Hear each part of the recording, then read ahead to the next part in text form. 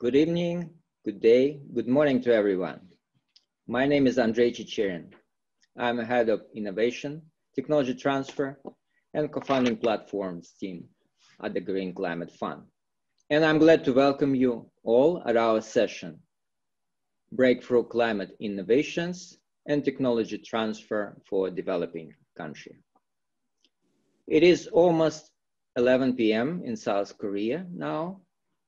And the first good news that we can share today is that the weekend is already here and rapidly approaching Africa, Europe, and Americas.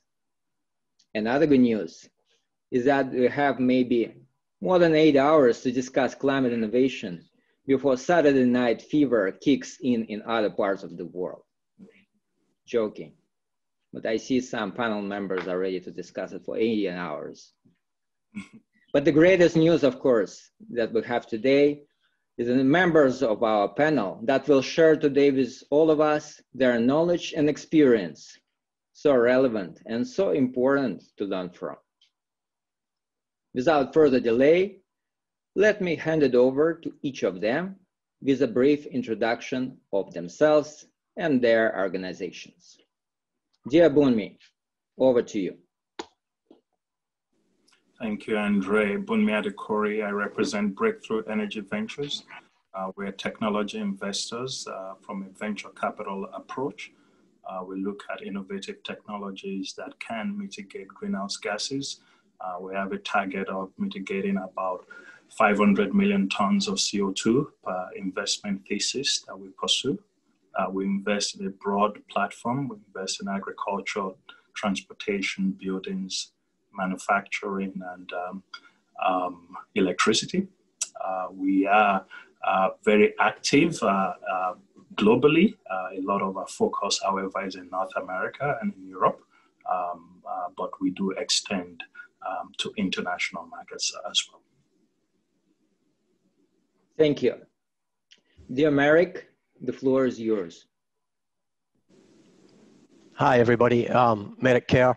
I am one of the founders of Energy Vault, a new gravity-based energy storage technology. I run the commercial side of the business as we're looking to start deploying the technology starting very, very soon. Been involved in renewables since 2000, 2001 with wind. Then did renewable fuels and solar, and now obviously energy storage. So a lot of experience of what works and what doesn't work. So looking forward to the debate today. Thank you, Marek. Dear Jay, please go ahead. Thanks so much, Andre, and welcome to everyone that's tuning in. Fantastic to be here. Really appreciate the chance to share some views with these leading experts from around the world. My name is Jay Ko. I'm one of the co-founders and managing directors of the Lightsmith Group.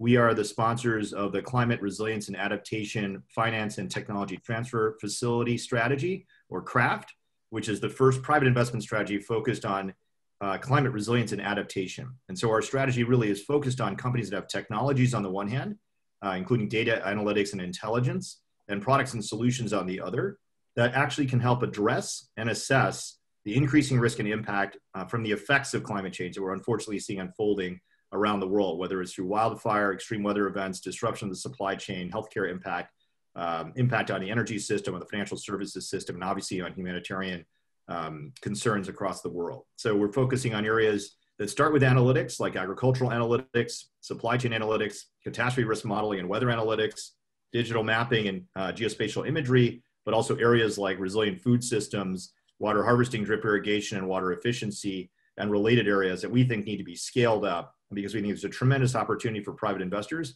but also a tremendous need as the problem, unfortunately, of climate change accelerates over the next several decades. So it's wonderful to be here. I look forward to the conversation. Thank you, Jay. Dear Paul, your turn. Hi, good morning, good evening. Hello, everyone. I'm Paul Needham. I'm a multi-time entrepreneur. Most recently, I co-founded a venture in India that provides rooftop solar leasing in rural areas. So we created a pay-as-you-go system with IoT technology integrated into the back of the solar panels, so we could offer solar as a service and make it affordable to low-income people in rural villages, households and small businesses. We sold that company to ENGIE, the French energy giant. And now I'm working on a number of projects, one of which is at the University of British Columbia, where we have recently launched the Climate Venture Studio, which is an incubator stream, and where we're focused on identifying breakthrough climate solutions and accelerating those out into market. So our mission there is to build breakthrough climate ventures. I'm also a co-founder of Positive Capital Partners, which is an advisory firm working with clients to help design and launch climate solutions. And I'll be talking today about an initiative that we're working on there in the energy markets. Thank you, Paul. And finally, Mr. Seokjin Chang. Thank you, Andre. This is Seokjin Chang from Korea's Born to Global Center. We are a government agency under the Korean Ministry of Science and ICT. And the key purpose of our organization is to find, source, and grow deep tech companies and startups and send them globally. One of our key characteristics is that we don't choose any ordinary startups. We focus on selecting key deep tech, disruptive tech, and climate tech companies in Korea. We help them throughout their growth process through our in-house consulting, and we send them overseas, trying to find partnerships with other companies around the world. Take into account the issues that have been covered for the past 2.5 days in this great conference. Korea is experiencing the same things that other countries and other participants are experiencing, such as creating jobs, reducing inequality, strengthening resilience. And that has led us to focus even more on breakthrough, disruptive, and deep tech innovations in technology, and specifically in climate technology. We here at Born to Global Center believe that entrepreneurs, more specifically climate entrepreneurship or climate technopreneurship, as we call it, could be the key in resolving these problems during COVID and post-COVID. We agree that the climate tech incubators and accelerators are innovative vehicles. The question that we want to share with you and the answers that we want to share through our experience is how we are going to translate climate tech concepts into action and how we are going to enable tech transfers between developed and developing countries. Thank you. Thank you, Seokjin. Dear members of the audience, before we move to the main part of our session, please let me remind you that a dedicated topic called GCF Project Idea Hub is opened at VOVA app. So those of you who seek support for the innovative ideas and projects, please feel free to submit them as indicated in the description part of the topic. With that, let me ask Bhumi my first question. Dear Bhumi, we know that you come from the venture capital and active in the R&D stage of the project support. Can you provide some examples of innovative and climate-related technologies from the portfolio of your company?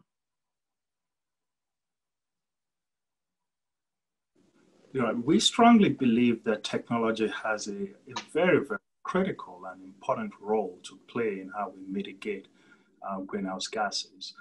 It is important to invest in breakthrough technologies, not just incremental technologies. If you look at a lot of the investments we make, we really think of how do we get to carbon zero, not just reduction of CO2, which is very important, but how do we actually develop technologies that will give us a pathway to bringing CO2 emissions to zero. We've done so in a variety of spaces. We've invested, as I mentioned earlier on, in agriculture, in electricity, in transportation, in buildings, in manufacturing, and in other sectors as well. A great example of one of the companies that we've backed is Commonwealth Fusion Science here in Cambridge, Massachusetts, which is a very new approach to atomic fusion. If such technologies are successful, it will be transformative for humankind, not just the energy sector, but the broader secondary effects of such a breakthrough technology will be very, very transformative. We've supported a company by the name of Pivot Bio in the agriculture space, which is developing an alternative to fertilizers in a very carbon responsible fashion. That kind of technology will have a transformative footprint on how we think about ammonia-based fertilizers, for example. So we really believe in making a transformation. It's not just about the incremental technology development, but a transformative technology development. And doing that in a venture context, venture capitalists are comfortable with taking technical risks, particularly in this sector. So, the key thing is to develop transformative innovation, and that is what we're trying to do. And personally, when you were analyzing these technologies, did you ever experience something like, wow, this is a great idea that would sort of make me go extra mile doing something which I would not normally do in a standard operating procedure, just to support it, just make it happen and finally succeed? Yes, I mean, we support early stage innovation, and early stage innovation requires a lot of enterprise support. Oftentimes concepts are done by first-time entrepreneurs, sometimes second-time or serial entrepreneurs that are building teams that require venture capitalists that that bring more than capital to the table, that bring additional support, either in technical competence or in market competence. So those are some of the things that we think of when we look at our companies. In general, our organization is a very thematic organization. We have a very strong technical team. We think very carefully about the thesis areas that we think can bring about this transformative outlay to the whole thesis of reducing greenhouse gas emissions. And then we search for opportunities that will support these thesis areas. And in so doing, you're bringing together the confluence of technology and enterprise formation. Necessarily, we have to offer some support to some of the companies that we back. So we are quite hands-on investors. We do more than providing just mere financial capital. Thank you. And from your perspective, Green Climate Fund as financing mechanism of United Nations Framework Convention on Climate Change, on which technologies we should focus more and support them as a financing, climate financing institution? That requires a crystal ball to answer that question. But I would say that I would encourage the same approach that Breakthrough Energy pursues, which is for us to really think about carbon zero.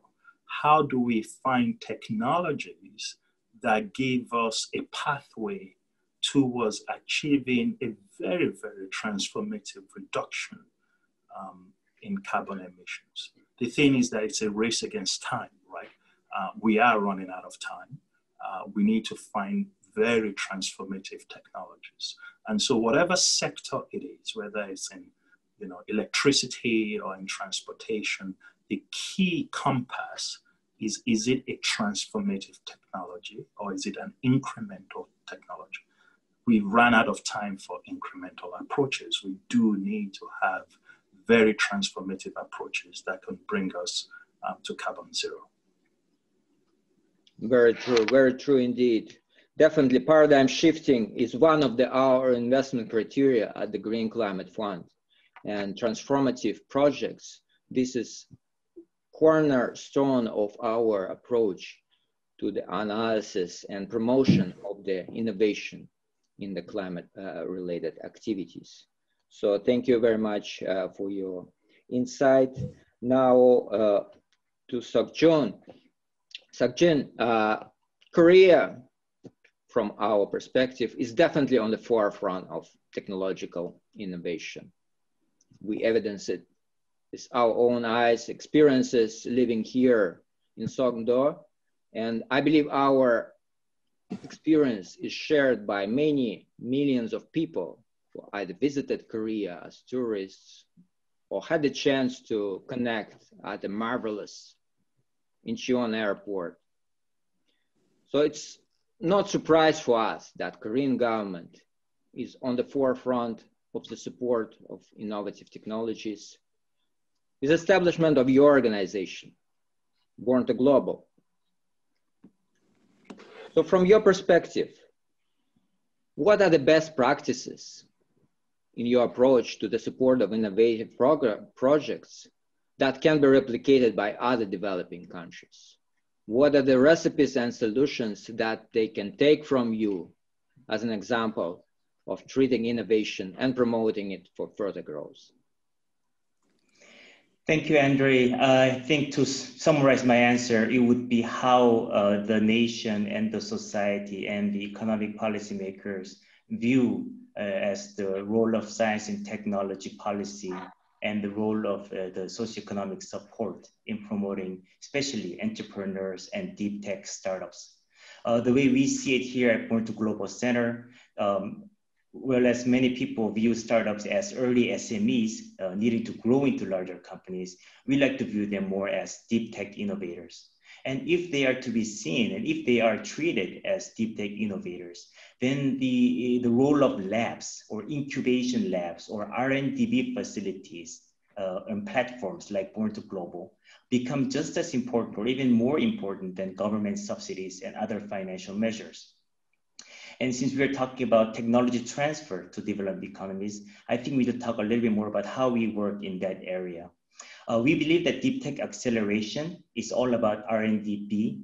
And to focus on that B function, we like to focus a lot of our energy on PMF programs or product market fit programs. In particular, the area that we are talking about today, which is climate tech. Most of the climate tech startups and entrepreneurs have a very difficult time promoting and attracting private investment, I think, which is one of the reasons why we are gathered here today. And to promote this kind of private sector investment into climate tech entrepreneurs and companies, we believe that scaling up would equal going global, because going global means that we have already built globally competent deep tech solution companies. And in going global, the policy that we have adopted since a few years ago has been to promote joint ventures or collaborative partnerships globally between Korean startups, entrepreneurs, and global entrepreneurs. Basically, our policy and our theory is that once we build these global partnerships, then the investments will follow, hence closing the gap between early stage startups and large and often market dominant enterprises, especially in the developing economies. So how are we going to build these joint ventures or collaborative partners between developed and developing economies?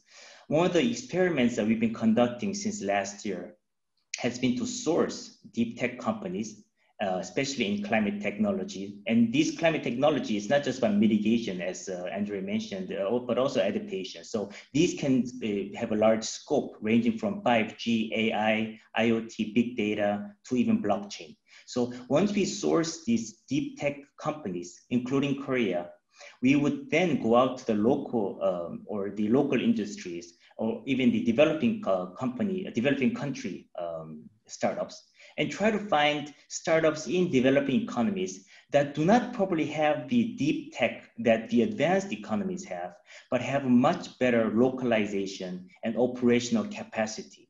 So what we are trying to build is we hold a series of these online meetups between deep tech startups and local developing country entrepreneurs and startups. And we try to match them in terms of the relevancy of the technological areas.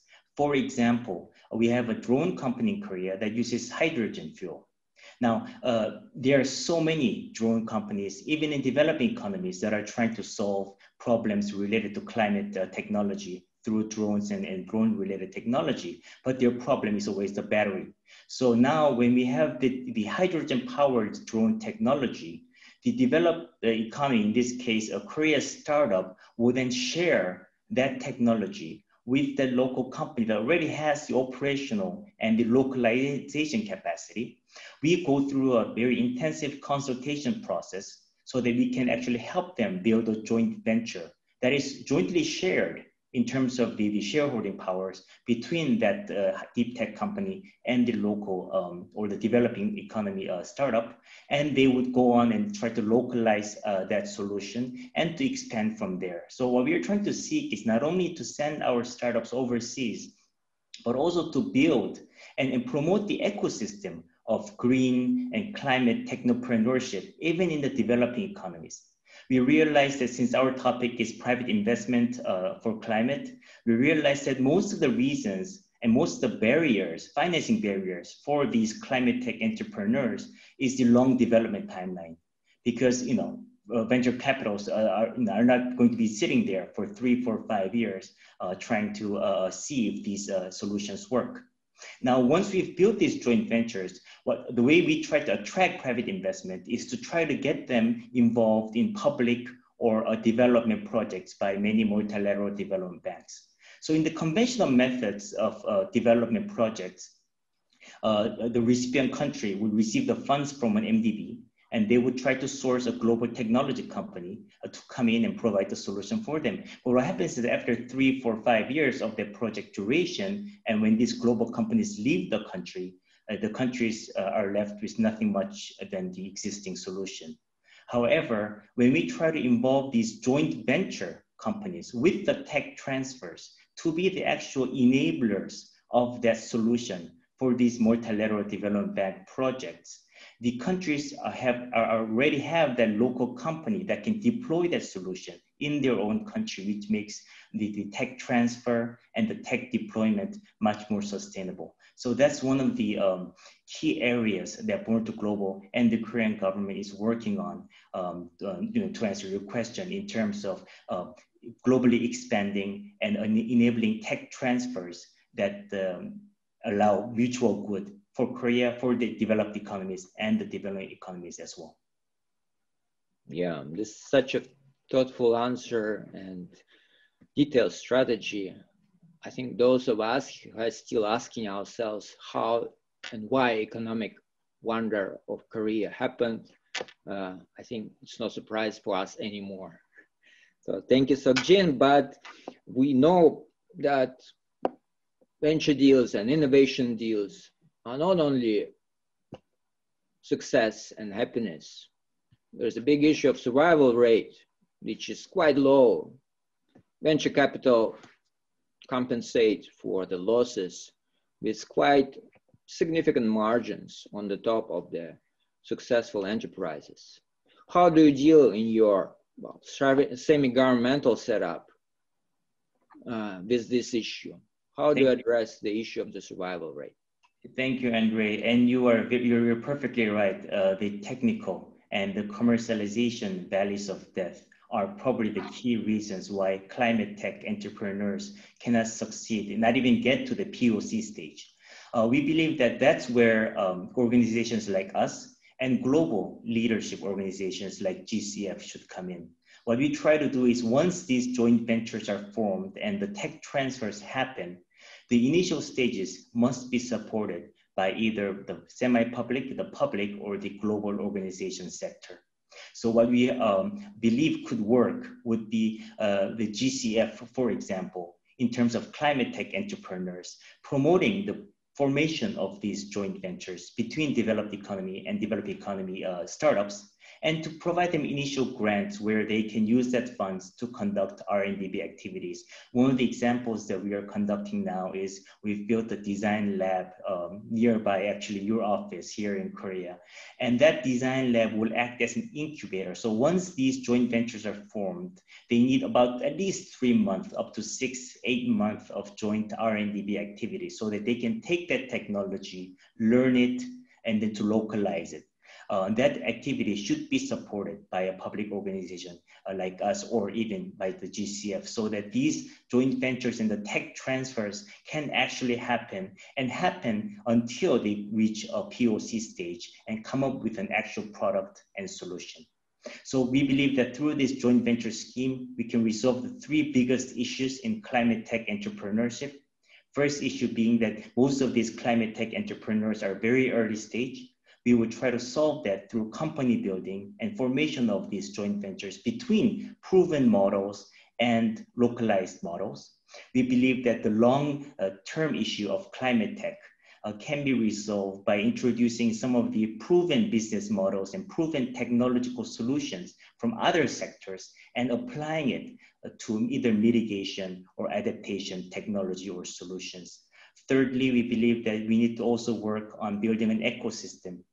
And we are hoping to work with organizations like the GCF so that we can not just support the startups and the entrepreneurs, but also to build an ecosystem through our knowledge share and collaboration mechanisms and process. Thank you. Thank you, Sabjin. Well, definitely, I think that it's a good way for us to find the potential collaboration. Many aspects of your business model that you outlined very well resonate with the Green Climate Fund, its business model and investment criteria. We are a risk-taking institution, happy to support innovative technologies and climate-related innovations. So I believe that your efforts and attempts to reach to the investment audience definitely will be a good outcome of our potential joint efforts. Thank you very much. Now over to Paul. Paul, you outline some of the key elements of your venture related to the Sustainable Development Goal number 7. Access to affordable, reliable, and sustainable energy for all. It's a hard work, and definitely you made a lot of progress along that way, but there is a long way to come. So how are we tracking against CDG 7? Unfortunately, we're not tracking very well towards SDG 7. When I started in this sector in about 2010, there were 1.2 billion people without access to electricity. Today, we're at about 700 or 800 million people. Sounds like progress, but by 2050, there will still be 600 million people without access to electricity if we continue at this pace. So we need to pick up the pace. More work needs to be done. We need to look for models that are working and invest to scale those up. Sokjin, it was great to hear you talk about, the importance of identifying models that work, the importance of business model innovation and venture building, and Bunmi, to hear your focus not just on providing capital, but really this enterprise development support that's so essential as well. Oftentimes, it seems human nature, the greater the crisis, the more likely we are to rush in with an unsustainable solution because we're looking for immediate impact. And that I think is something about human nature and our desire for action and to address an immediate issue. But of course, the climate emergency is not a short-term emergency. We need to invest for long-term solutions. I was really made aware of this visiting villages in India and Mozambique and Tanzania, where I saw many solar projects that had been built and abandoned, built through donations and philanthropic approaches to deploying solar. You often encounter solar street lighting programs that people remember were launched with great fanfare, politicians visiting, cutting ribbons, and a year later, the system's not operating anymore. I saw health clinics electrified and systems broken. I saw many customers who had purchased solar energy systems for their own homes or for their businesses, and the companies that sold them the systems weren't providing any service. So 5 years in or 3 years in, these systems were no longer operating. So I was really struck by the fact that, the technologies already exist to provide universal access to sustainable energy. The technologies are there. What's not there are the incentives to deliver that solution over the long run. And when we launched Simpa Networks, the focus was really on designing a business model that could deliver access to energy at scale and sustainably over time. A model that could attract private capital, that would generate attractive returns for investors, and could scale. Our ambition first was, of course, in India, but the model, and we've done a lot to promote the model has been replicated and copied and improved upon by many other companies around the world. So the model, as I mentioned before, is a pay-as-you-go solar model. As Sukjin advised, we borrowed ideas from the mobile phone industry. In most developing markets, people purchase a low-cost phone, but it doesn't work until you prepay for service or talk time. That's how our solar energy products worked as well. You make a small upfront payment, you get the equipment installed, you get a solar panel, battery, lights, fans, some appliances, but it doesn't work until you prepay for service. So the customer, just like topping up their mobile phone, they go to a local agent in the village, prepay for 5 days, 10 days, a month, whatever they can afford, almost like sachet marketing for energy. And the system magically turns on for the prepaid number of days. And then as they're running out of credits, they start to get SMS messages on the phone, alerting them, and they go back to the local agent and top up the system again. But those payments for service add up towards the total purchase price.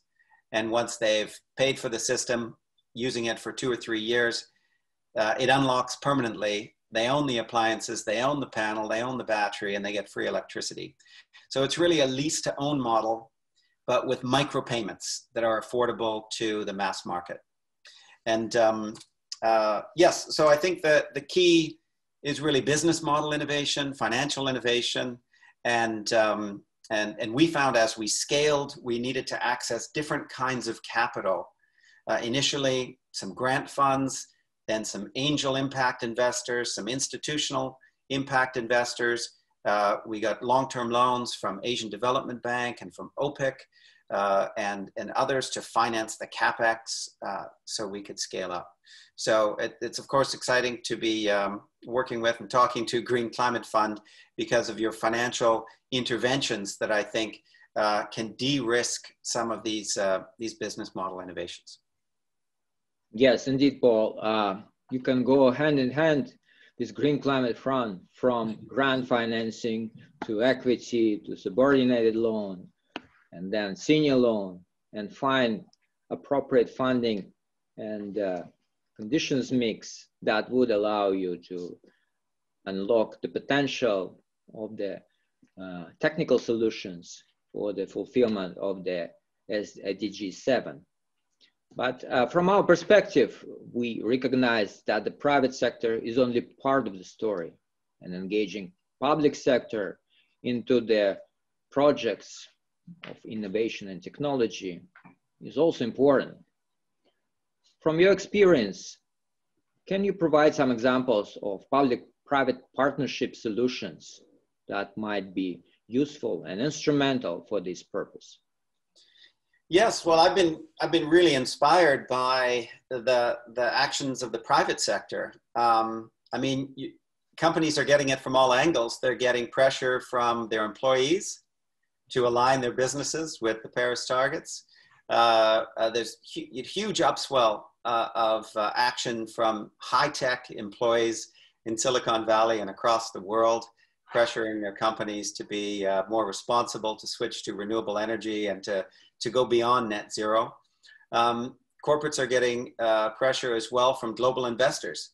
You might be familiar with the Climate Action 100, which is a coalition of over 500 global investors with over $47 trillion in assets under management, putting pressure on the companies that they invest in to align their business plans with the Paris targets. In Europe, we have the Institutional Investors Group on Climate Change, 240 members, 33 trillion euros in assets under management, similarly putting pressure on companies and affecting policy to create the right incentives for companies to, again, align their business plans with the Paris targets. And of course, we're hearing from private companies, such as the big tech companies. It's kind of exciting to see climate leadership coming from some of the most cash-rich companies the world has ever seen. One of my favorites is Microsoft, who has been carbon neutral from 2012, carbon negative by 2030 is their plan. And by 2050, they intend to remove all the carbon from the atmosphere that they've ever generated since the company was founded on April 4th, 1975. A very ambitious plan, sets a new bar. About 2 weeks after they announced that, Google sort of quietly announced and said, well, actually we did the math and yeah, we've already achieved that. So the competition for climate leadership is something that is quite exciting. All of these companies, Amazon as well, and Apple too, have set aside billion-dollar funds to invest in climate tech. So there's some really exciting developments there. I'm especially interested in the renewable electricity movements of the private sector. RE100 is an organization, a membership organization formed by the Climate Group and CDP. Members of RE100 make public commitments to power their global businesses with 100% renewable energy. 240 companies have signed on to this now, generating demand for 281 terawatt hours of clean energy every year. 260 companies sounds like a lot. It's a small sliver of what is to come. Thousands of global corporates will be signing up and committing to these kinds of things over time. And this was absolutely shifting demand for renewable energy. These corporates alone last year committed to 19 gigawatts of new power. Now the problem, to your question about the need for more public-private partnerships here, although RE100 and this movement of corporates shifting to renewable electricity is fantastic, and it is generating demand and making capital available for renewable energy projects, it's mostly happening in the US and in Europe. And emerging markets have not yet benefited from this really important dynamic of corporate demand. I think what we really need is a global market for renewable electricity. So when a company like Microsoft says, you know, we're going to generate more clean energy than we've ever consumed, for example, they should be able to make investments in Uganda to offset the dirty electricity that they might have to consume because of whatever grid they're connected to in the US. And so together with South Pole, who was, Renat was speaking earlier today, we have formed, we're pulling together a task force for distributed renewable energy certification. It's a multi-stakeholder group involving several corporates, as well as standards organizations, as well as actors and industry associations and project developers in emerging markets, where the objective is to design, deliver, and demonstrate a new market instrument called a DREC, a Distributed Renewable Energy Certificate. And we're piloting this together with UNDP with a program they have to electrify health clinics in Zimbabwe, Uganda, and Eswatini. So with UNDP, we've identified over 1,000 hospitals, health clinics, COVID isolation centers that are unelectrified or under-electrified. UNDP and its partners are providing the upfront capital to build the energy systems, but corporates are coming in to purchase the environmental attributes or the DRECs from these projects that will support the ongoing operations and maintenance for the lifetime of the projects. So you've got a combination here of donor-funded, ultimately taxpayer-funded investments in the CapEx, but the long-term sustainability of those projects would not be there unless corporates could also purchase the environmental attributes and support the ongoing operations and maintenance. So this project is in development now, and it's really a model transaction of one of many ways that this DREC market instrument could be deployed. Thank you, Paul. Well, definitely you are full of solutions that might be absolutely relevant for our projects, starting from the largest one, like, for example, Desert to Power, which is intending to transform the entire Sahel region of Africa from a desert into the power source, not only for the continent, but maybe for the entire planet. And both on-grid and off-grid components of this project might be served and improved by the technological and business solutions you are promoting and just outlined to us. But at the same time, we realize that the sky is not without cloud.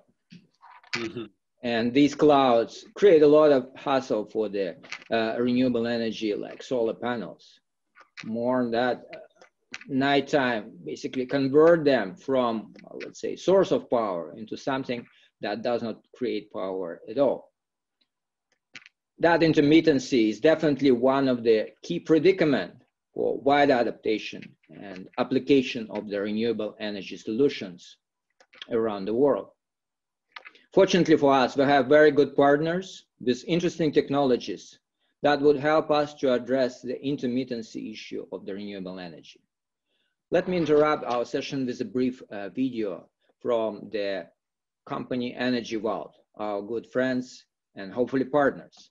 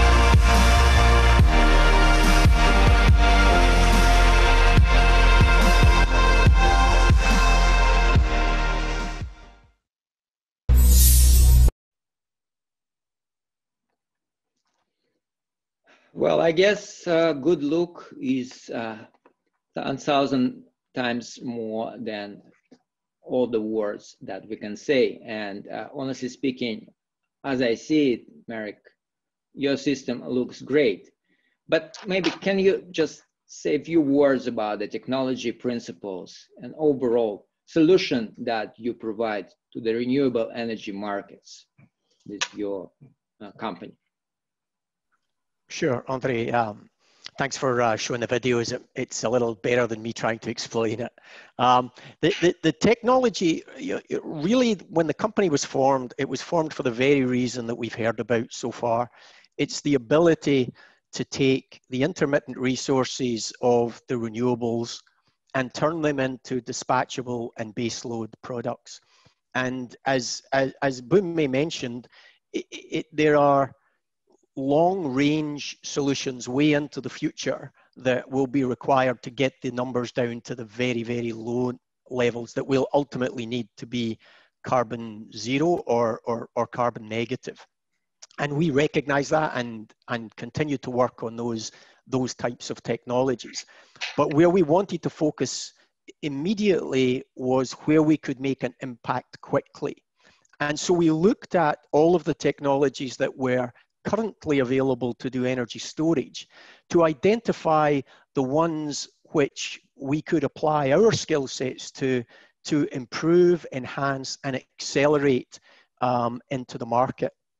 And the one that we liked to achieve that was the gravity-based solutions. Gravity-based solutions led by pumped hydro have been around for 100 years. And over that time, I've seen very little change in the way they operate. And they have some fundamental underlying challenges. You have to have a high reservoir and a low reservoir. And you have to build hundreds of megawatt hours or gigawatt hours in a single location to make the economics viable. So what we wanted to do was to say, could we come up with a technology which keeps all of the benefits of pumped hydro? So 30-year life, no degradation, no loss of capacity over time, no self-discharge, no loss of power as you go, flexibility in operation, simple O&M, proven components. But at the same time, take away some of the restrictions that a pumped hydro facility has.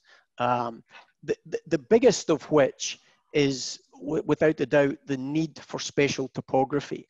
Every gravity-based solution before Energy Vault has always required some sort of spatial topography, whether that's the high and low reservoir, whether it's a disused mine shaft, a 6-mile hillside, or a mountainside, to run a disused chairlift. There was always a requirement for some spatial topography. And so what we developed was a technology where we could build it anywhere. The way it works is very, very simple in operation, just like pumped hydro. But instead of using an electric pump to pump water up a hill, we use an electric motor to lift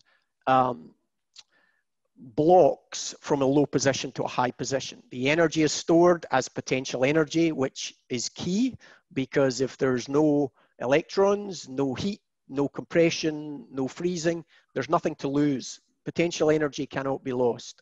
When we want the energy back, we simply lower the bricks from the high position to the low position.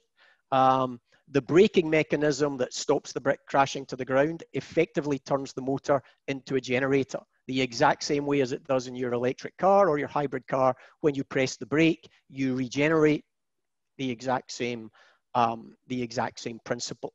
So that's how the technology works. I do want to point out that we often get referred to as concrete towers.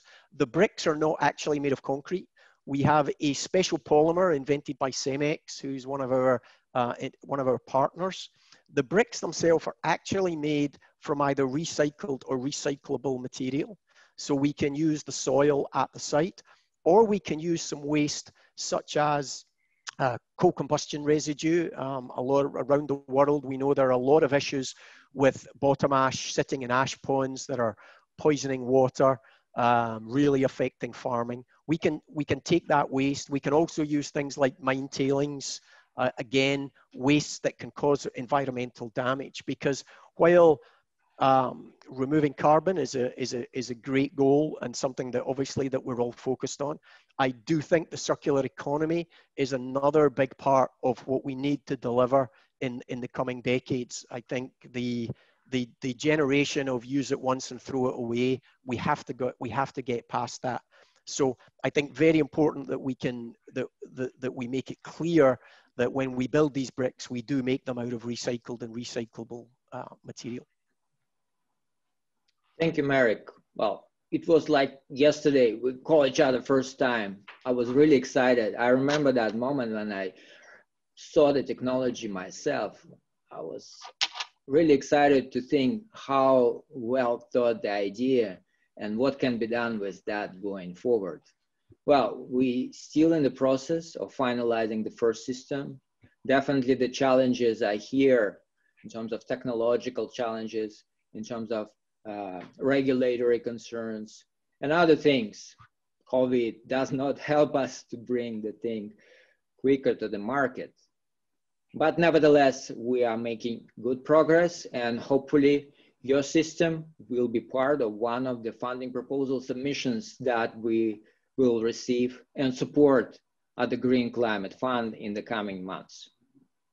But before that, from your experience, what are the key challenges of bringing new technology to the new market from your perspective? Yeah, so it's a great question, and I think there are key challenges at different phases of the process when you have something literally which starts as a drawing on a sheet of paper. The initial challenge is to find your angel investors, the people who come in right at the beginning, who buy into the idea. And at that point, a lot of it is about the quality of where the idea is coming from. You know, our business came out of Idea Lab, you know, Bill Gross's, the longest running incubator in the US. So that gives us instant credibility when the idea is coming from somewhere like that. So I think that first step is important. The next thing which is important is you need to be able to demonstrate the breakthroughs that are required for your technology. And ideally, if you can do that cheaply, right? Not having to spend a lot of money before you find your fatal flaws is a critical part to be able to get the backers in early. And that was one of the great advantages we had with our technology, is that we were able to buy a second-hand rusty 27-meter crane and use it to demonstrate the special control algorithms that we needed. So not a lot of money, be able to fail quickly and fail cheaply if that's what's going to happen. And then as we move forward from that and started to get success with the pilot plant and demonstrated that the breakthroughs could be met, could be delivered, the thing which enabled our Series B round and the large investment that we got from SoftBank's Vision Fund was the potential for the technology out in the market. You have to have something that can be delivered widely to make a real impact, because that's where the guys like Breakthrough Ventures and the Vision Fund, that's where they want to invest their money, where you can make a big difference.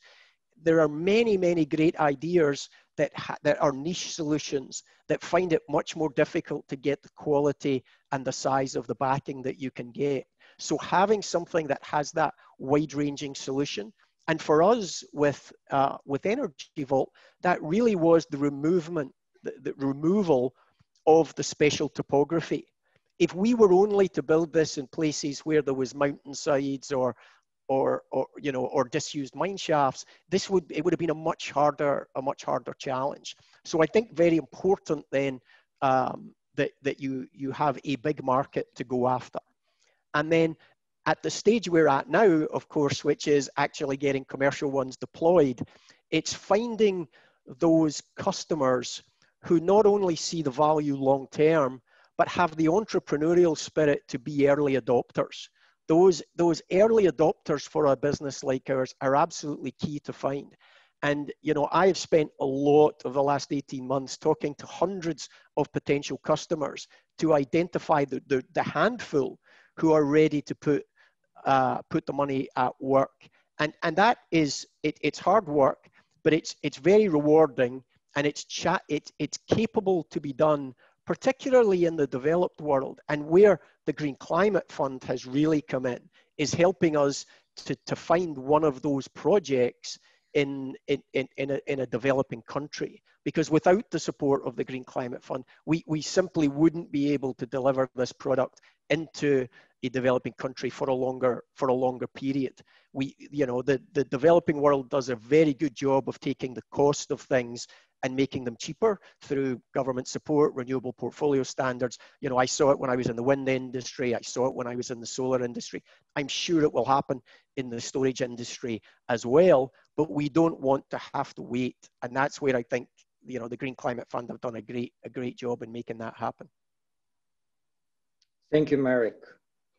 Definitely, I would like to take our video today and bring it to the GCF board for swift and immediate approval of your project for support by the Green Climate Fund. So let's team up and continue our work together. We've been discussing our climate and technology related issues with a quite small number of quite powerful terms. Hardship, hard work, fight, challenge. Looks like a computer game in this virtual environment. So here's the big boss. Jay, I think that we are coming with the hardest questions to you. Mitigation projects are relatively straightforward in terms of assessing the impacts and delivering the results. You are focusing on adaptation, which is a big problem for the private sector. Adaptation in the climate context takes decades. In order to start and then finish something that you are investing, you spend years and years before results will become visible. So from your perspective, your experience, what are the most promising adaptation projects that you encounter, that you support, or maybe reach maturity and success that you can share with us? Thanks for the question, Andre. And I have to say, I've been on a lot of panels. I know a lot of us have been as well. This is one where I've actually learned a tremendous amount just in the last few minutes alone. I think the range of technology solutions that I don't understand, like Bunmi's focus on fusion, and then the deployment of incredibly smart concrete, or I guess polymer-oriented solutions like what Merritt's talking about on the gravity storage side, plus the just intelligence of connecting the dots, as Sakjin has said, between super high technology but localized developing country entrepreneurs, and then Paul's cautionary notes on making sure it's local, it's distributed, and it's sustainable, I think is, you know, to me has been worth a cup of coffee that I had this morning. So Andre, thank you for bringing together such a wonderful set of experts. Adaptation is a difficult challenge, and it has been for everyone, particularly given GCF's 50% target in deployment here. And while all of this has been a focal area for a while, and it's an equal priority under the Paris Agreement, adaptation finance as mitigation finance, it's still less than 5 or 6% of global climate finance tracked on the planet. It's been consistently stuck at that level. And the one thing I would say, Andre, to take a slight issue with your challenge premise here is I don't think adaptation takes decades. I think adaptation happens all the time. We just don't call it that. The question is how premeditated we are going to be about it and the scale at which we're actually going to be able to do that. Rich people will adapt. They have the resources to do it. The poor people of the world, the disadvantaged populations in developed countries and in developing countries specifically, that is where the enormous challenge is going to be. And the key here is bringing technologies and solutions to scale and bringing them down in cost and bringing them to people who are going to be impacted most dramatically by this as fast as possible. Even at 1.5 or 2 degrees of warming, we have dramatic impacts as we're already seeing at 1.1 degrees with this wildfire season we're seeing in California again, after last year's Australia disasters, both of which are dwarfed in the actual economic impact by the monsoons and extreme flooding we've seen in Asia just this year alone. This is not going away. This will be, unfortunately, the future of our future and the future of our children's future. The problems will become increasingly complex, much more difficult to understand, and much more impactful. It's a humanitarian disaster. It's also an economic and financial disaster. And if we don't think that we can come out of the COVID environment without having to address this and the equity impacts of that entire fragility that we're seeing, we're in for a very, very big surprise. And that surprise will be continuous forever. I have a 4-year-old daughter, and in 10 years from now, the world that she will be in will look dramatically different than the one we have today, even if we're successful at holding warming to 1.5 or 2 degrees, which I think remains an enormous challenge. So adaptation should be and is a critical priority. Lightsmith, through the craft strategy, is finding existing companies that have technologies and solutions that can help analyze that problem. If we don't understand how the problem will manifest, there is absolutely no way that we can address it in an ex-ante premeditated fashion. We'll always just be cleaning up after the last disaster, and there's not enough money in the world to continue to be able to do that, certainly in the public sector, and not in the private sector either. So we need to be smart about how we're going to approach this enormous problem, and the first step is getting the tools to analyze what the problem is going to look like. So we are looking today at companies that already look at that type of risk: weather risk, catastrophe risk, supply chain risk, water risk, agricultural risk, energy reliability risk, financial services risk. Fire risk is not a new thing. We've had fire risk since we discovered fire. Gigafire risk is a new thing. Now we need to take the way that we actually analyze risk and shift it and scale it and orient it at the future. The last 10, 20, 50 years, which is how we typically model the future, are not going to look like the next 10, 20, and 50 years. And so we need to actually orient those types of companies that have the ability to analyze those risks wherever they are in the world, against water, against agriculture, against supply chains, against wildfires, against natural disasters, against healthcare, and orient them at the future set of conditions and bring them as quickly as possible so that folks that are sitting in Dhaka or in Bangladesh or in other places have the same ability to understand what the risk is going to be as people sitting in Seoul, Korea, London, or New York. And if we don't do that, the distribution of the impact at risk on those populations will be dramatically worse. In addition to that, we need technologies that can scale that exist today. There's certainly a need for venture capital and innovation to drive new technologies of the type that Sakjin's talking about, to localize them, to bring them immediately into these markets. But our view right now is that there's also existing technologies at the growth stage. So we're looking in craft and at Lightsmith at companies that have $5 million to $100 million of revenue today that already have the product market fit that Sakjin's talked about, that are going to scale to accelerate their ability to quickly get to the billions of dollars of size that we want these companies with solutions, technologies, and tools to be at as the problem gets to the $1 trillion of size scale. So for example, one of them, we're happy to be joining Breakthrough Energy Ventures this summer in an investment in a company called Source Global. This is a solar hydro panels company. So instead of generating electricity from solar power, it generates pure drinking water anywhere in the world. So the ability for a transformative technology like that, that's not simply desalination minus 5% of inefficiency or minus 5% of carbon footprint. This is an entirely new mechanism and technology system for generating distributed, entirely sustainably powered, renewably powered 10 to 15-year water supplies anywhere in the world. Now, clearly, there is a climate vulnerability that we can identify out of IPCC or Germanwatch reporting, increasing drought risk in targeted parts of South Africa, as well as East Africa, large parts of Asia, even Latin America, the Caribbean, which has never experienced this kind of impact before. And technologies like this that can actually replicate the strategy we've had in solar energy with solar water, the 25-year ecosystem building exercise that Paul's been part of, that can distribute these technologies, model them, finance them, pay as you drink, like pay as you go. These are the types of technologies that can represent the ability to transform our economy and our society to meet the adaptation challenge as it comes forward. The happy circumstance and the thing that we need to focus on is the fact that these are mitigation and adaptation technologies. This kind of water generation solution displaces high carbon intensity desalination or trucked or containerized bottled water solutions, which is why Breakthrough has been involved at earlier stages. And at this stage, when they have full commercialization and the ability to deploy projects, growth investors like us that are looking at inflection at bringing those technologies as quickly as possible with the help of institutions like the Green Climate Fund, with the support of institutions like the Global Environment Facility or the European Investment Bank, or most recently Asian Infrastructure Investment Bank, or NDF, or KfW, or even Rockefeller Foundation or AXA. This is the way that we can scale the technologies that we have today to begin to meet the challenge we're going to see in the next 3 to 5 years, and to develop the technologies that we're going to need 10 and 20 years from now as the problem becomes much more substantial. We are cynical optimists. We are cynical about the state of the challenges in the world, but optimistic about the possibility today of entrepreneurs and technologists to meet the scale of the challenge if we can orient technology and capital hand in hand, and to bring it as quickly as possible to those parts of the world that need it most, and will need it in an increasingly important fashion.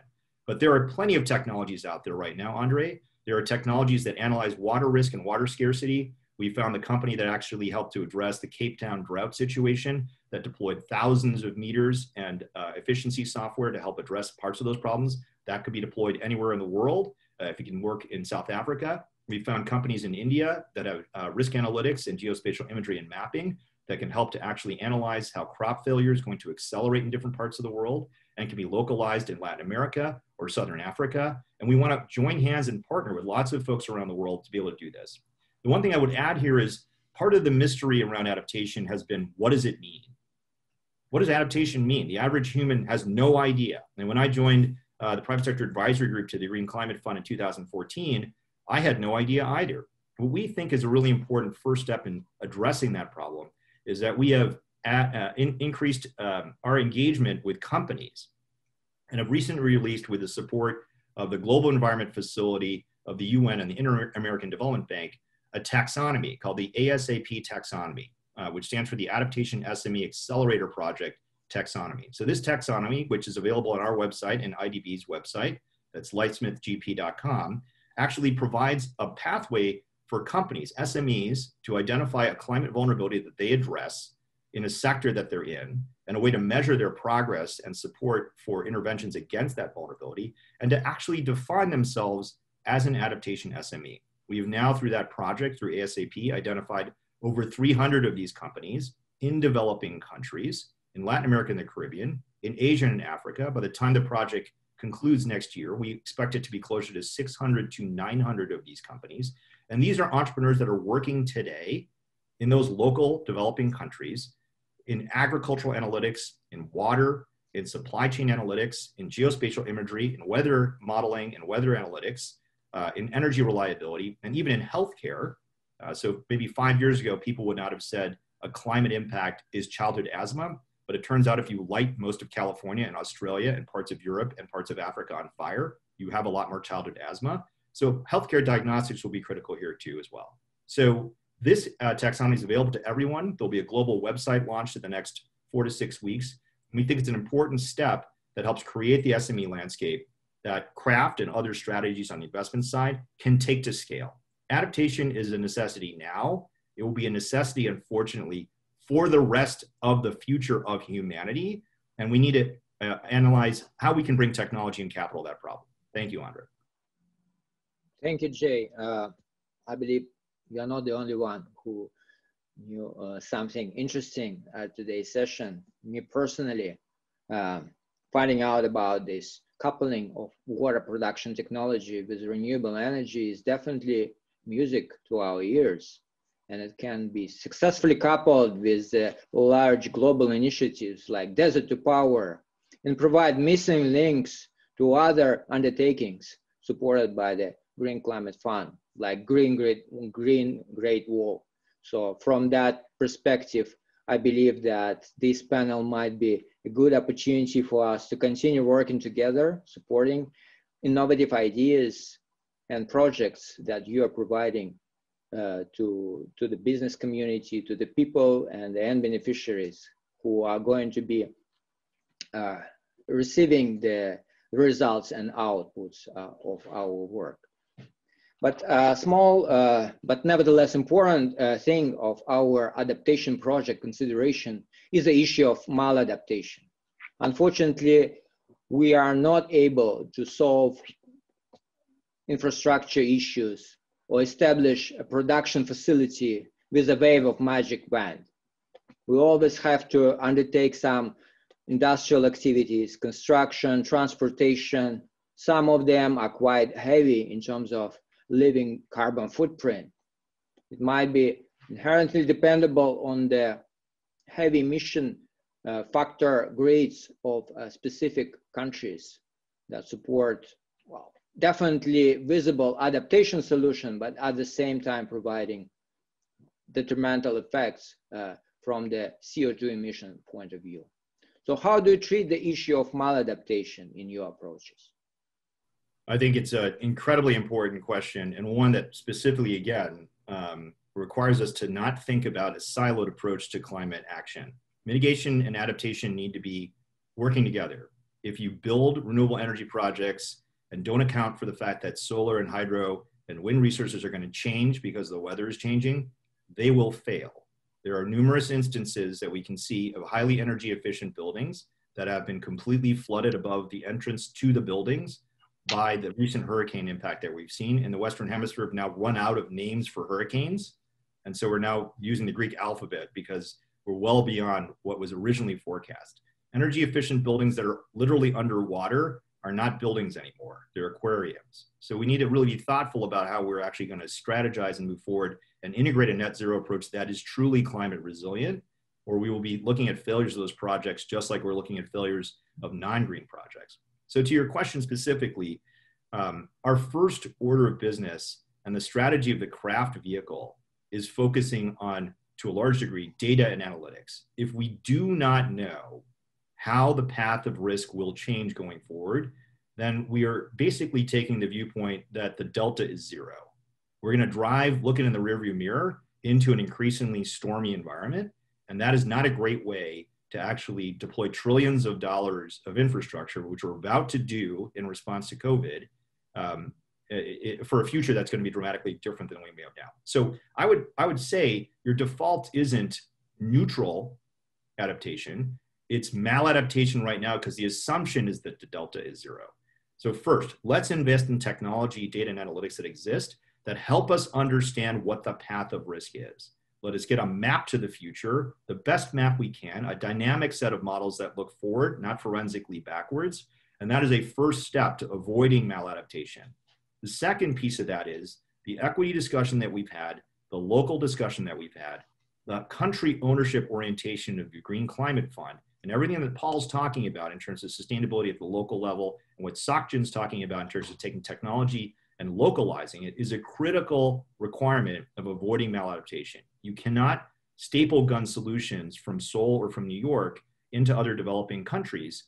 They will not work. They do not take account of the local environment. And if we don't pay attention to the equity issues that have been starkly put into contrast here by the COVID situation, then we will fail as a society, not just on climate, but on everything else.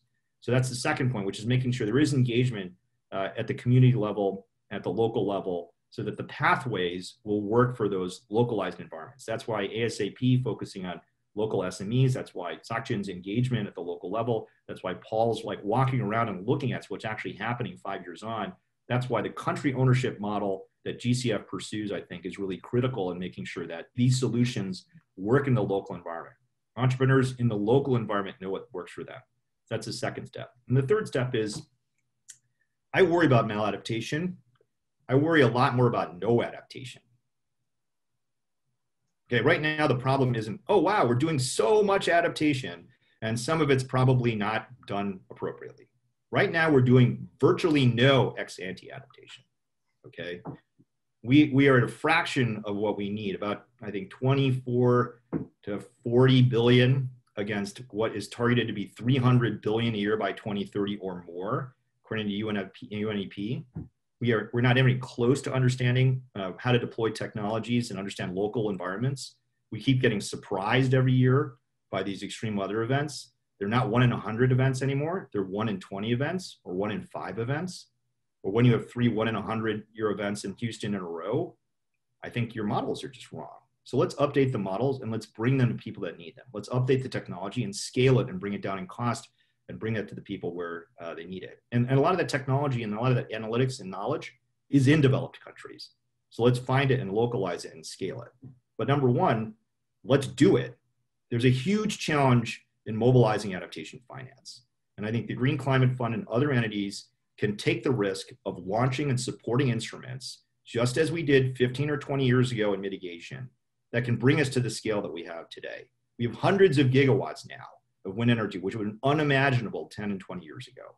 We are at the very beginning to understand how we should adapt to what is going to be an unfortunate, dynamic, increasingly volatile, and permanent problem for the human race, which is adapting to the climate changed future. So let's get started.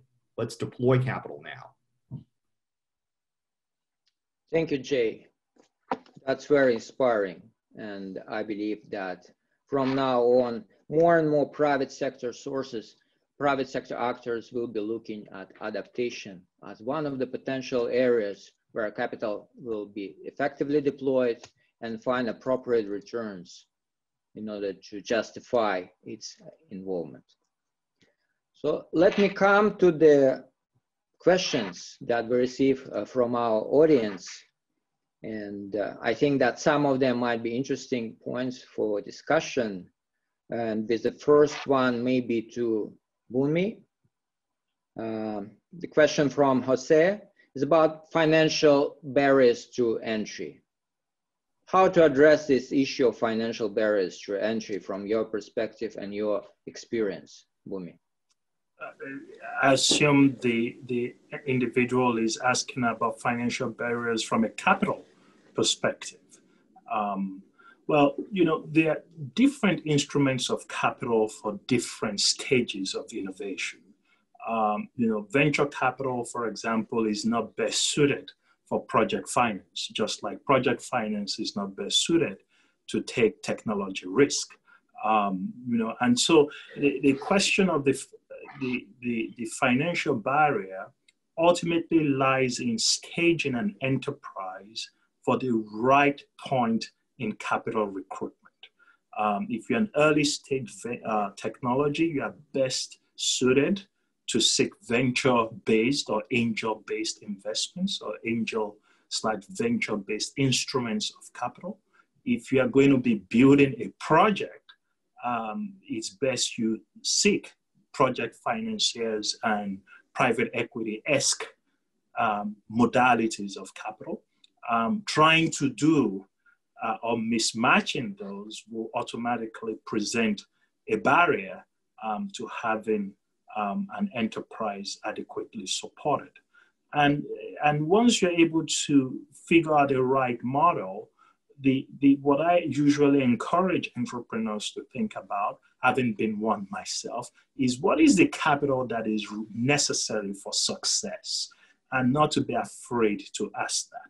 Because you have to raise money to get you to a very important value inflection point in which either the markets can be excited about what has been created or new investors can be excited to come in to further support the company.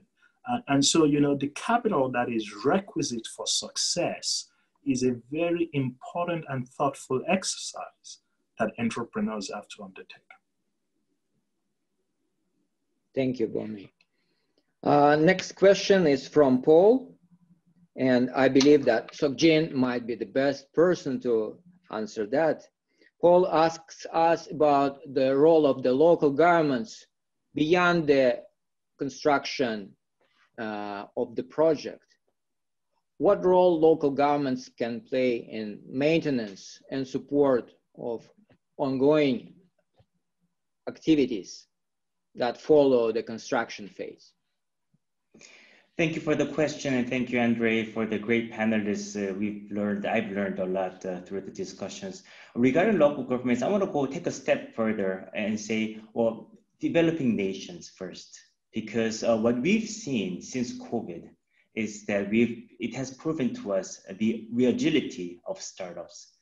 For example, pre-COVID, most of the startups, because we're talking about local governments, most of the startups, their decision for expansion, either domestic or international, has been always, the number one factor has been geographical distance. Now with COVID and travel restrictions, what we've seen in many of our climate tech, deep tech startups is that distance does not matter. Distance between Seoul and Busan, or distance between China and Korea, and distance between Korea and Argentina were the same virtually because travel was restricted. What this has changed for us is that we have seen these startups not being limited to geographical distance. And this has allowed us to promote and to convince basically our deep tech startups to say, look, you can expand anywhere you want. And going back to the issue of local governments, in the case of Korea, there are a lot of policies in place that allows, or actually mandates in many cases, the adoption of startup or new, or as Jay mentioned, the disruptive adaptation technologies in climate tech for their public purposes, which has allowed these initial entry startups to grow in the local governments first. And I think that same logic might apply to developing economies. We want to see developing economies focus on promoting and accommodating partnerships. We want to see these local government, local entities, local startups, local climate entrepreneurs grow up by building an ecosystem. We want to see a sustainable deployment of climate tech solutions. And then we will finally be able to say, look, we've either taken a deep tech company with proven technology and entered an untapped market in a developing economy, or taking an existing company from a capital region, taking it to a local untapped market, and they will be still attractive for private sector investors. So basically, going back to our key topic of this entire conference, Born to Global Center, I think this is our advice to other governments and other entities as well, is that we need to tap the entrepreneurial energies of these startups, of these new climate technopreneurs to solve the climate finance paradox. And I think it all lies in the focus of policies of governments, of MDBs, and of global leadership institutions like the GCF to say, look, we are here to start and kickstart that initial period, kickstart that synergy through tech transfers and the formation of these collaborative partnerships that I've talked about. Thank you. Thank you, Sargin. And Michael, I think would be the best, Paul would be the best to answer the question from Michael about crowdfunding sourcing solutions for the climate-related projects. In your experience, Paul, what would you recommend or saw in your practice as a potential solution from the crowdsourcing perspective? Yeah, great question. There's a lot of, the crowdfunding space has evolved quite a bit, and you can crowdfund for equity, you can crowdfund for pre-sales of your products. I think the model, I've seen the model work for early stage, kind of seed to Series B or Series A stage. I love Bunmi's comments about, you know, the importance of an entrepreneur, for an entrepreneur to really think about the capital requirements for true scale, and different kinds of capital come in at different points in a venture's journey. It seems to me, from what I've seen, crowdfunding can be quite effective for early stage, for smaller amounts. But again, speaking to the scale of the problems that we're addressing with climate solutions, I don't think crowdfunding can serve that function for true scale. Thank you, Paul. I believe we have a few minutes, so that's a precious time, but I think each of you can have maybe a small wrap up addressing participants of our conference who are listening us from many parts of the world. So to finalize our panel today, maybe a few words about climate, innovation, technology, and other topics that we are discussed today, addressing the audience of our panel. Over to you, Bunmi. Well, thank you, Andre, for such a wonderful session. I want to congratulate you on the panelists that you've brought together. We've all learned a lot in this session. This has been one of the best and educational sessions that I've actually been part of. So I want to congratulate you on that. And thank you to all the panelists for your very insightful comments. I would say that this is a period of urgency. It is a period of innovation, and it's a period of survival. We cannot afford the economic consequences of inaction in climate change. And what it requires of everyone is to be thoughtful and innovative. The leapfrogging that needs to occur will not happen on incremental technology alone. There is a role for deployment of incremental technology. There's also the very important need for all of us to come collectively with our intellectual firepower to solve this problem. It is also a very exciting time to be an innovator. I think there is an increasing awareness in the capital markets about the urgency of this problem and the willingness to begin to support these innovative approaches. And so I'm very positive that if you have the right idea, you have the right team, that you will find the back end to support that innovation. So this is as urgent as this period of time is, there can't be a better time to be an innovator in this period, and also particularly to be a climate innovator in this period. So I think that we can look to a period of optimism. Our collective nature can provide the solutions that are necessary to create the transformative environment that we all seek here. Indeed, Bhumi. But I would like to emphasize that your thanks goes not to me, but to the great team of the Green Climate Fund behind the organizational machine of this conference, led by our good colleague, Mr. Garrett Held.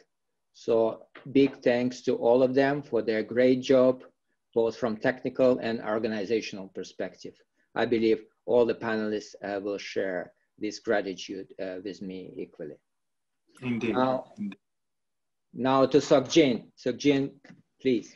Thank you, Andre. I think we have a lot of green climate techpreneurs attending and watching us today.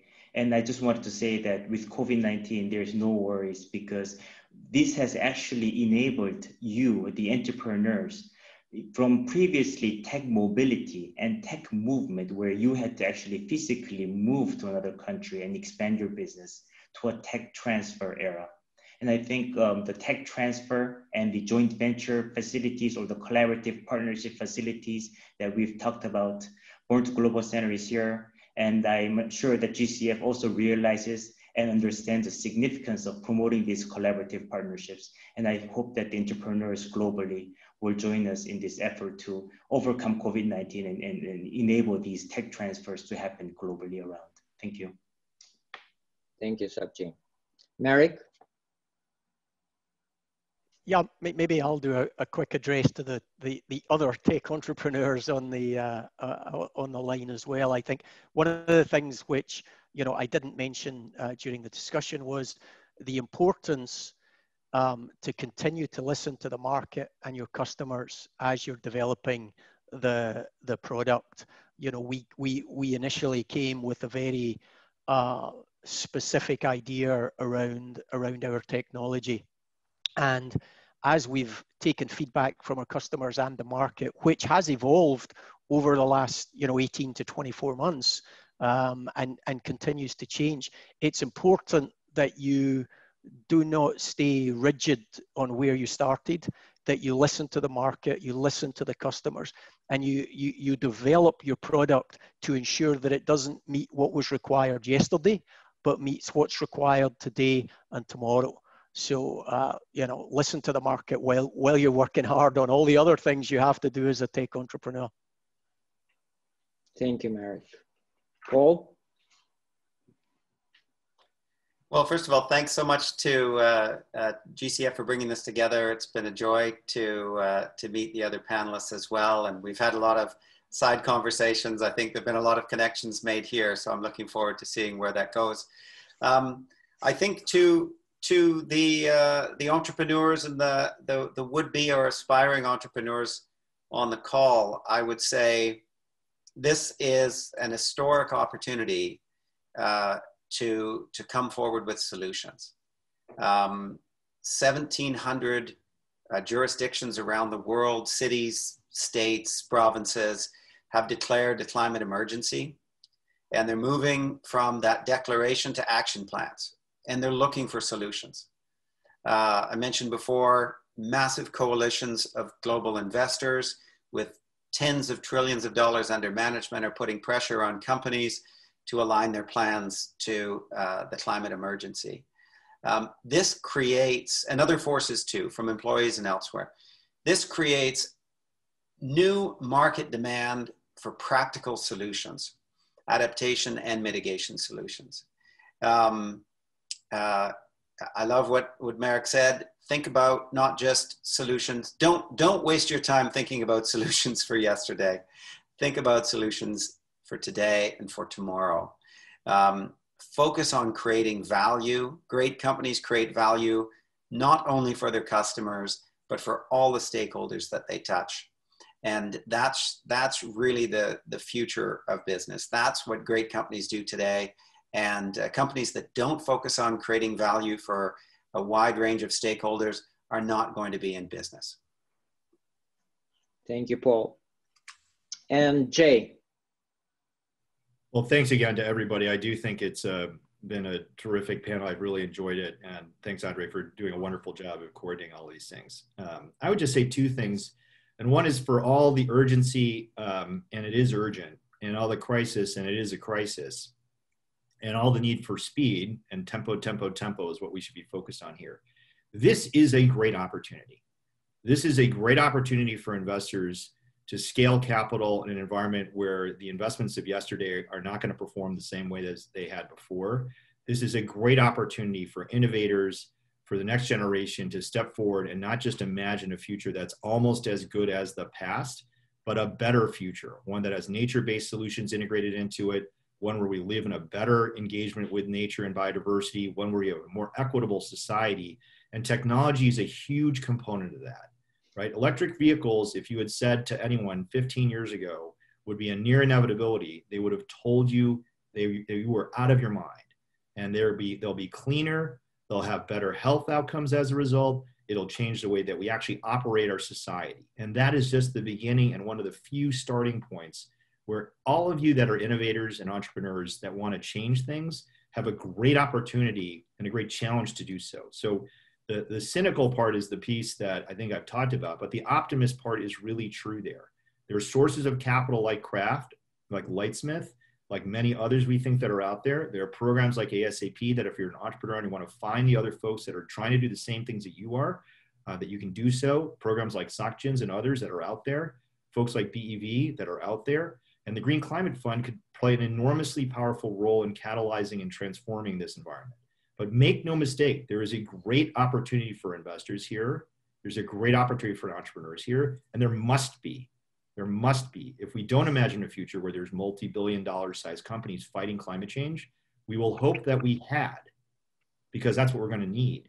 But that's what also the promise and opportunity is. The last thing I would say is, I think the GCF 1.0 has been a great start in trying to get Paris moving forward and dramatically mobilizing capital. I think the key here is to make sure that there are instruments in the GCF and processes in the private sector facility and the way we actually look at the path of innovation, which is going forward, which is not going to look the same way that projects of yesteryear look. It's not just going to be project finance opportunities. It's going to be technology. It's going to be entrepreneurship. It's going to be looking for innovation in a pooled way that's not going to look the same as before. So I'd strongly encourage all stakeholders that support the GCF to add to the staff resources of the GCF, particularly the private sector facility, to support massive streamlining so that we can actually engage entrepreneurs and technologists at the time that they need to be engaged.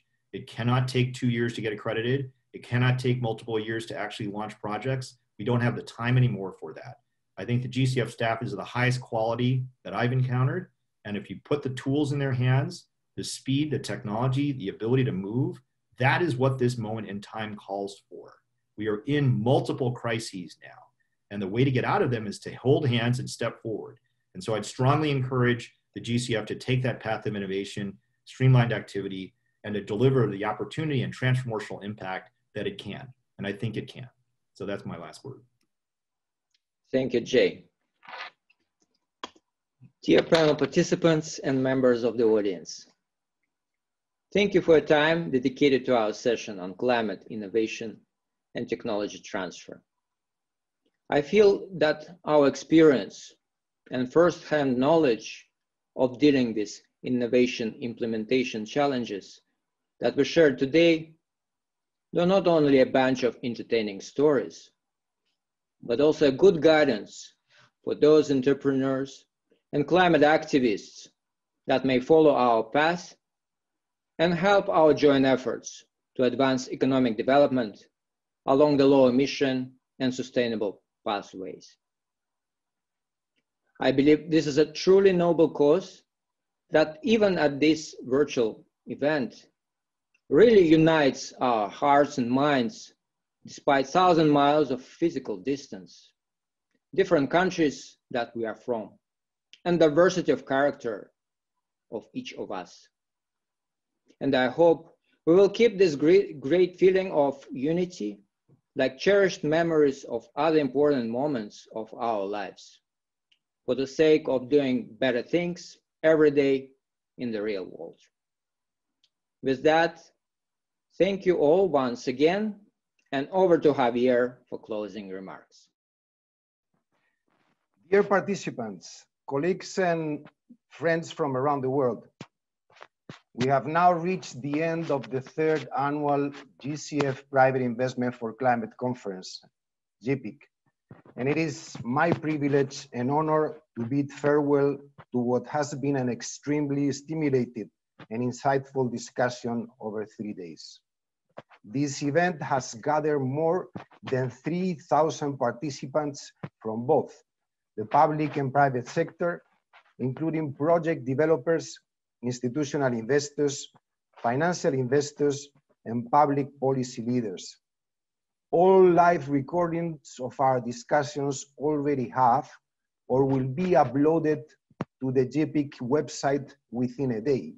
And these recordings can be accessed on web app for the next 90 days. This year's conference has been placed strong emphasis on how we unlock the opportunities provided for climate investment in developing countries. COVID-19 has made the need for green investment even more pressing, and by doing so, we can boost economic recovery whilst also accelerating the transition to a low carbon resilient economy. During the first day, on the session number 1, Greener, Smarter, Fairer, Mobilizing Leadership for a Low Carbon and Climate Resilient Recovery. Global leaders highlighted the need of green investments to help developing countries recover from the COVID recession and meet the climate challenge. The GCF's working paper set out 6 priority actions to scale up climate finance in the era of COVID-19, including leveraging NDCs for policy integration, developing new valuation mechanism to accelerate asset repricing, and make blended finance work for nascent markets. Cristiana Figueres called for bold financial instruments, such as debt swaps for climate, to provide debt relief for developing countries coupled with simultaneous incentive for climate action. Joseph Stiglitz stressed that green investments are timely, labor-intensive, targeted, they have large multipliers, and therefore should be a central part of the recovery packages. Mulyani Indrawati noted that the implementation of green recovery will be the driver for the world's economic transformation. Yannick Glemarek mentioned that COVID-19 pandemic has brought us to either a tipping point or a turning point in our fight against climate change. On session number 2, aligning investors' portfolio with 1.5 degree. Why now is the time to commit private and institutional funds where it's needed. This session invited some of the world's leading private and institutional investors with a combined total of over 30 trillion in assets under management to discuss why now is the time to align investors' portfolio with the 1.5. There is increasing alignment among investors. For example, JP Morgan, HSBC, or Temasek made bold commitments on getting to net zero by 2050, supporting their clients, aligning with the Paris goals, and advocating for market solutions, market-based solutions, including a price on carbon and the commercialization of new technologies to support decarbonization. Ladies and gentlemen, the trend is away from shareholderism, and it is moving more and more towards stakeholderism, further empowering environmental, social, and governance criteria, ESG. What is different to the last 10 years? More and more clients are now keen to make this transition due to the heightened risk perception and changes in the regulatory environment, especially with respect to disclosure requirements, clearer taxonomies, and the development of stress testing exercises by central banks and financial regulators. Institutional investors are keen to invest in sustainable infrastructure, which can offer stable, long-term returns, despite the difficulties to verify in several occasions which assets are genuinely sustainable. To develop a consistent, globally applicable labeling system for investments, the finance to accelerate the sustainable transition infrastructure, the FAST Infra initiative is under development. We move then to day number 2 and session number 3, navigating the energy transition, maintaining and accelerating momentum in a post-COVID-19 environment. In light of the heightened risk aversion and capital scarcity induced by COVID-19, catalytic funding for energy transition investments is more important now than ever. We're going through a global energy transformation, and emerging markets like India are at the forefront of it. Public and private sectors are jointly developing infrastructure, and integration of e-mobility, renewable energy, and artificial intelligence is important for a revolution to happen. The key is affordability and scale. Renewable energy investments have accelerated due to COVID, as projects are not only good for the environment, but also make economic sense. Misalignment and mistrust, regulatory uncertainties, perceived versus actual risk, lack of capacity, lack of patient capital for private developers, as well as access to finance remain key challenges in some markets. E-mobility is a nascent market with exponential growth potential over the next 5 years. GCF concessionality can help address the constraints and risk in the sector. GCF can facilitate rapid scale-up of EVs and catalyze private sector investment flows. To ensure a just transition, existing expertise and capabilities must be repurposed, must be retrained and upscaled for jobs from all industries to transfer to new industries. Then we move to session 4 on day 2, investing in nature. How can we get nature on the private investment agenda for a green recovery?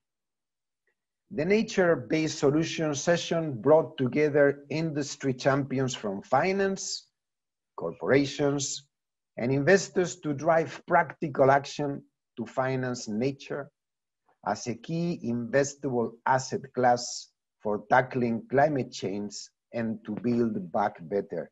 The session kicked off with a discussion on the key global trends in nature-based solutions, with highlights the strong linkage between economic growth and environment, as well as the mismatch between the ambition of the private sector and their ability to deploy capital. Changes are occurring now in the banking system to sustain the business that are anchored in nature-based solutions. We need to take a long-term perspective to foster the transition to sustainable development. The oceans seem to be an undervalued asset compared to conservation efforts around other land-based natural capital. Investors can help improve the health of our oceans while promoting marine-focused investments. The financing gap needs to be filled for a real deforestation-free commodity production. With the right risk management tools, it is possible to achieve impact and reasonable returns. With that, we move to today, day 3. In session number 5, we saw catalyzing market mechanisms, carbon pricing as a tool to finance the green and just recovery. The panel discussed the current state, barriers, and opportunities for carbon pricing instrument as a tool to support climate action, to support build resilience and catalyze private investments at scale. Despite the underlying momentum towards an expansion in the use of carbon pricing tools, the COVID-19 crisis has caused some disruption to this dynamic. The delay in negotiations around Article 6 of the Paris Agreement is one such example. Whilst the full repercussions of COVID-19 on the international effort to curb greenhouse gas emissions will not be known for quite some time, it is expected that the global expansion of carbon pricing initiatives will continue, and the currently fragmented modalities and geographical and sectoral coverage will be further aligned. Careful implementation of carbon pricing in combination with reductions in fossil fuel subsidies offer an opportunity and effective approach to support a green and just recovery in many developing countries. The GCF is taking an active role in developing catalytic projects that contribute to the expansion and maturing of carbon market mechanism. The last session, the session number 6, the breakthrough climate innovations and the role of technology transfer for developing countries. Global recessionary tendencies related to the COVID-19 pandemic are a risk factor for businesses, no doubt. On the contrary, a well-managed green resilient recovery is a big chance for upcoming innovative technologies. Panelist insights pointed out the great impact potential as well as challenges of capital flows into breakthrough climate technologies in both fields of mitigation and adaptation. Here, the GCF can play a key role in de-risking and catalyzing private early stage investments. Successful public-private partnerships are decisive for creating an enabling environment for rapid and widespread technology transfer of groundbreaking climate innovations to the benefit of emerging countries. There was a common consensus at this fantastic session that this is a unique opportunity for innovators with the purposed investment of creating value for all stakeholders. Finally, dear participants, dear colleagues and friends, on behalf of the Green Climate Fund, I would like to thank their excellencies, the President and Minister, the heads of international organizations, the business leaders of national and global financial institutions, GCF partners and climate thought leaders, and all other speakers and panel members. Your presence has been invaluable and without any doubt has helped make this year's conference a great success.